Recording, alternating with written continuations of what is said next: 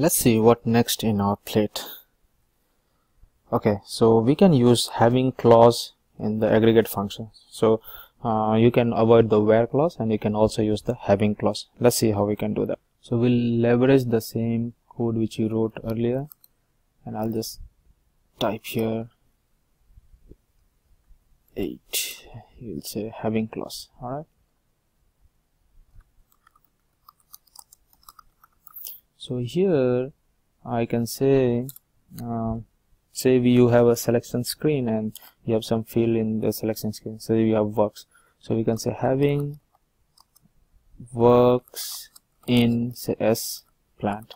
Okay, and then you can also give and EBLN is less than, say, we know the figure, it says 45 or something, 45 or 46, 45, 1 2 3 4 5 6 7 8 9 10. Okay, I don't know whether it's 45 or 46. Let's check that. 46 series. So we have 46 series in our test system. So this is 46 series, and then I'll give a full stop. So it's still crying because, okay, first of all, works had a spelling mistake, and second is crying. It will say now having S plant is unknown. So let's put S plant. So I'll say select option,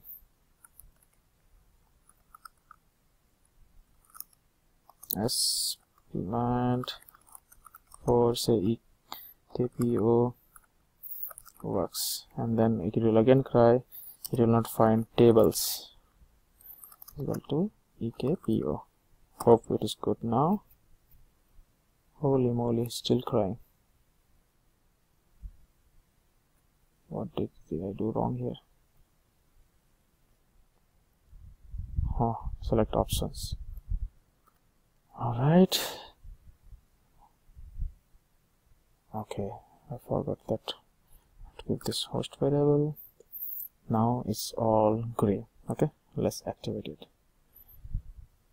Activate it, and now see whether we get any output or not. So F8. Let's give a plant 4516 and then let's execute. So see, we give a clause which is less than 2, so we got this 45, this maximum 40. So the having clause worked. So in the having clause we had this clause which is less than 45, this is 02, so there was just one entry, that is 1.